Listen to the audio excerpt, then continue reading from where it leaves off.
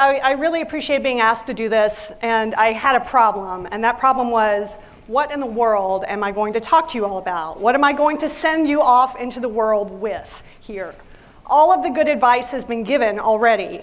Wear sunscreen, don't go chasing waterfalls, and never go with a hippie to a second location. There's really nothing else to say, so what does it leave me to leave you with? So I thought about it, and I thought, I think I have a set of tools that I can give you that I hope will be helpful to you somewhere down the road. And they're called the 3 Ps. Now, what are the 3 Ps, you ask? And why do we need them? What question is it that the 3 Ps are trying to answer? The question that they're trying to answer is, why is everything so hard? Now, I say, why is everything so hard? And there are different types of hard.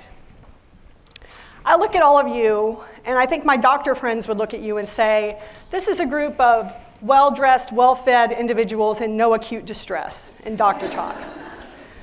Things are pretty good for you. Now, I say most of you because maybe some of you are going through something. Maybe you are in acute distress. Maybe you're struggling with the loss of a loved one, the sickness of a loved one, the end of a relationship. You never really know what's going on with other people. So maybe some of you are in acute distress. And all of us sometimes deal with exogenous forces, crises that come into our lives and challenge us. In the fall of 2019, for example, as I taught 110 of you in torch class, as we bade each other farewell after the end of finals, already halfway across the world, a virus had emerged that was going to affect basically the rest of your time here. That was a challenge that we all met together. And there are people in the world all the time that are dealing with crises. And what we can do every day is give thanks when it's not us and try to help the ones who are suffering that crisis. I hope that what I say here can help you in those times too. But that's not really the kind of hard that I'm talking about today.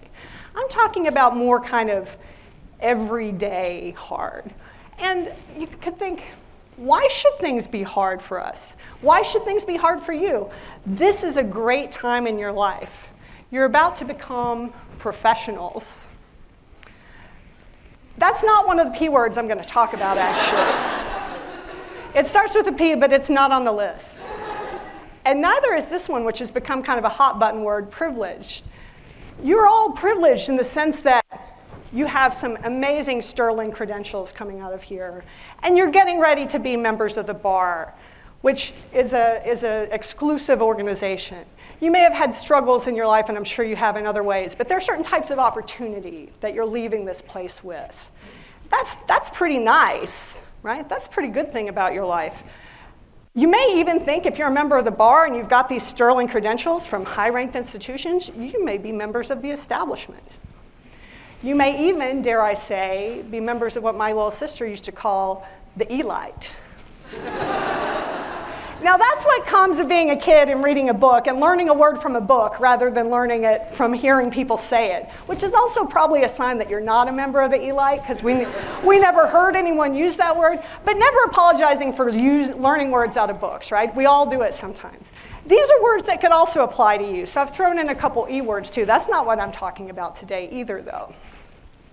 So, when you're this member of the elite, you've got all these wonderful privileges and opportunities at your fingertips, why do I say that things can sometimes be hard? Even so, this is kind of everyday kind of hard. Well, sometimes those things can themselves be part of the problem. As I say, you're privileged, or you're a professional, or you're a member of the elite. Some of you think, yes, I worked hard for that, and I'm finally here. And some of you think, I always have been, of course. And a lot more of you are thinking, no, that's not me. I'm a rebel. I'm a renegade. I'm not a member of the establishment. That's not me. And maybe you're struggling a little bit with your self-concept because you've got different parts of yourself that all inhabit the same being. And even if you don't see yourself as a member of an establishment or as privileged, probably some other people are going to see you that way. Maybe your clients are going to see you that way. Maybe that's part of what they look to you for and part of what they depend on you for. So you're going to have these different parts of your life as you become professionals that are new and different that you have to incorporate into your sense of self-identity. And I think that's just one example of the type of difficulty that I'm talking about that will come to you, maybe not every day, but various times during your life as you put your professional life together. You have to figure out who you are and how you relate to the people around you and the institutions that you inhabit. And in doing that, I want to talk to you about the 3 Ps, because I think they are both the problem in some way and the solution. The 3 Ps I'm talking about are principles, people, and places. You have all 3 of them. All 3 of them are important to you. Sometimes they're our problem. Sometimes I think they can be our salvation and what can make us feel better ourselves and also make this world a better place and improve it a little bit. So we're going to talk about all of them individually, and we're going to talk about them together. I say you have all of them, and it's important that you have all of them. If you have only principles and no allegiance to person or place, you are a creature only of ideas. And you might be able to hold on to your ideological purity, rejecting all that don't agree exactly with you on all things. But that's going to be a pretty lonely place. You're going to find very few people in the world who agree with you on everything. So you can do that, and you will be taking the purity of your principles and privileging it beyond other things.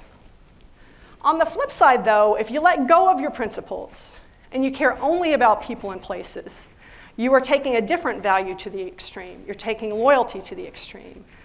You're letting go of any type of internal commitment and pledging your fealty and your loyalty only to those people that you care about or only those places that you care about.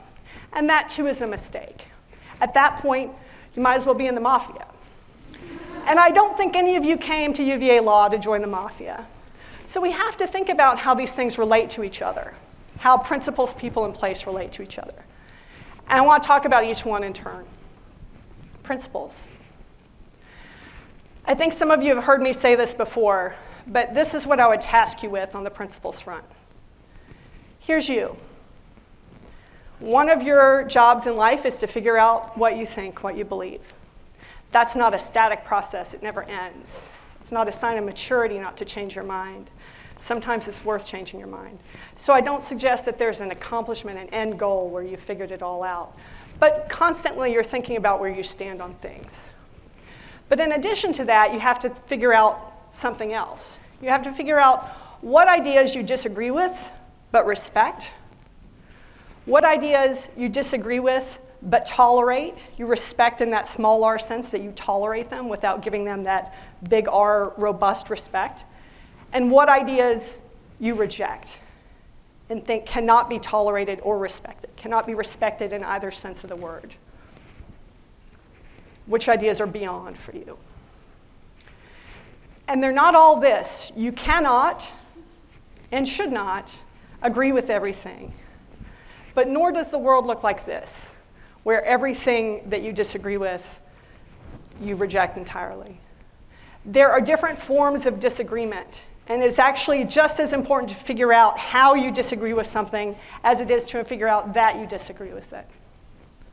Let's talk about people. This is where things start to get complicated. Principles are ideas, and we've all here in law school played on the playing field of ideas, thought about pure ideas. But most of the time in the real world, principles are refracted through people. They're embodied in people, people that you have relationships with. So even if you figure out where you stand as a matter of principle, that doesn't answer the question of how you're going to relate to people. Here you are again.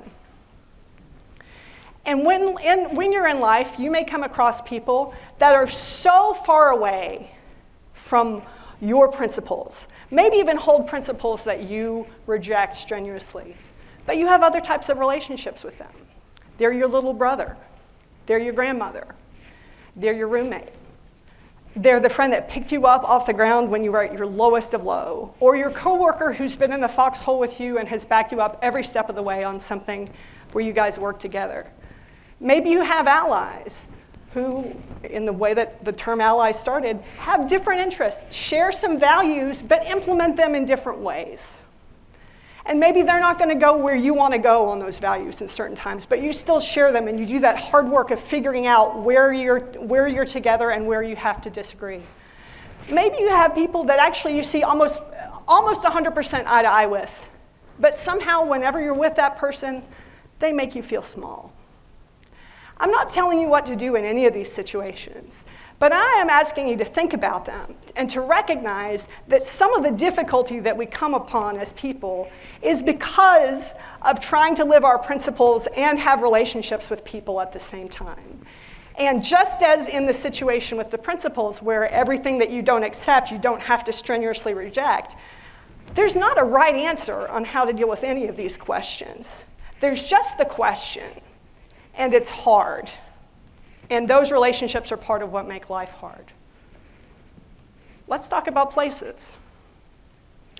The thing about places is you may have, some burning deep love for some landscape. Maybe, you love a particular cliff or something like that. But most places are made up of people. I mean, let's be honest. Most of what you love about a particular place in most cases is about the people in those places, which means things are automatically going to get complicated, basically immediately. Because in places, you don't just have a binary relationship to worry about. You have all sorts of relationships to worry about. You could be working for an institution that has hundreds of employees, or is a multinational that's spread across a bunch of different places. Or even if you're in a small nonprofit, you've got people there, every one of which has their own point of view. Now you have to regulate how your principles go and figure out how they fit in within a much larger set of relationships. And here too, I can't tell you how to do it. I can just say, that gets complicated. And just as in the case of the principles and the people, if you just stick with exactly what you agree with or exactly what's comfortable for you, you're going to be living on a very small island. And no man is an island. You're going to be that proverbial class of one that we always talk about in equal protection law, but does it actually exist? It doesn't really exist. I mean, who's ever a class of one? Because we're meant to be in relationships. And that hard work of working them through, that happens in places too.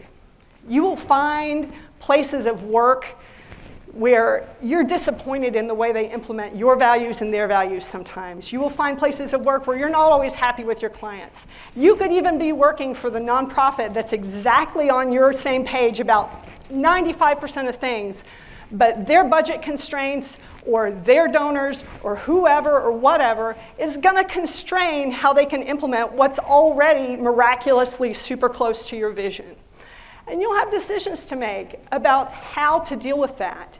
But in doing that, as with your personal relationships, you can think about the fact that you don't want to be an island and that maybe you want to build out and possibly try to improve the place you're in while also maintaining those relationships. It's very hard to know how to do that, and sometimes it's time to walk away.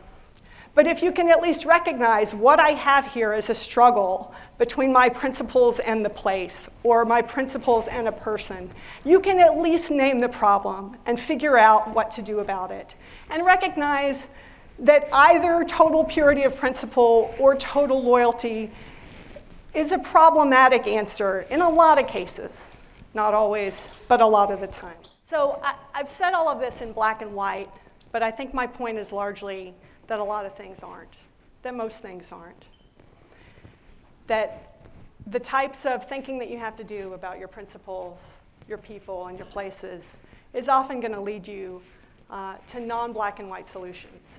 Now, what's the opposite of black and white? I don't think it's gray. I don't think I'm saying here life is a gray area, have fun. Although I don't know if you've ever seen the coloring book for lawyers. Someone sent my other sister this a long time ago. It's the story of a lawyer who's, like a day in his life. This is my train. It takes me to the office every day. You meet lots of interesting people on the train. Color them all gray.